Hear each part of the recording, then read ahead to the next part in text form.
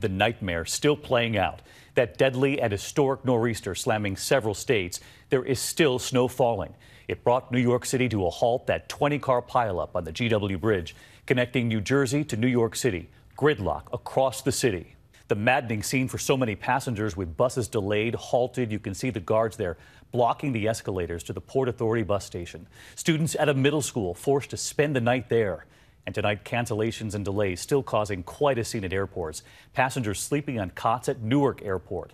And now a new system we're watching tonight. Meteorologist Rob Marciano leading us off. Tonight, with snow still falling in parts of the Northeast, the nightmare is not over. A historic November nor'easter, stranding drivers and cars for hours, passengers still waiting at airports, students stranded at school into the night. This storm hit right at that perfect hour, right as rush hour was starting. In Manhattan, 6 inches of snow and ice halting traffic.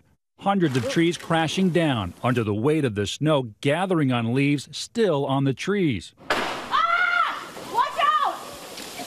Watch out, watch out, watch out, guys! Blocking roads, crushing cars. I just heard a crack. The whole branch just fell down. The stunning scene on New York's George Washington Bridge, a 20-car pileup.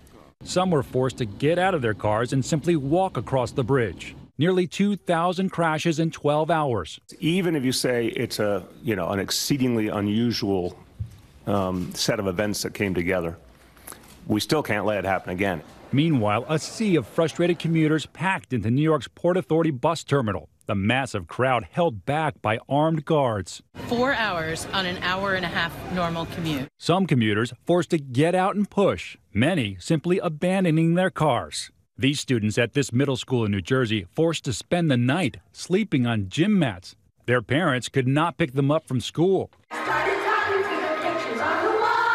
They watched the movie Frozen. Yeah, I wanted to go home. On Interstate 78 in Pennsylvania, police using sirens, banging on doors to wake truckers and drivers who were stuck in traffic for so long they had fallen asleep. And the storm was deadly. One driver traveling north from Florida on Interstate 95 in Connecticut was killed after getting out of his car to clear snow. Air travel also grinding to a halt. Passengers trapped there too. We were stuck on the plane for 2 hours. Stranded travelers crashing on cots in airport terminals from Boston's Logan Airport to Newark.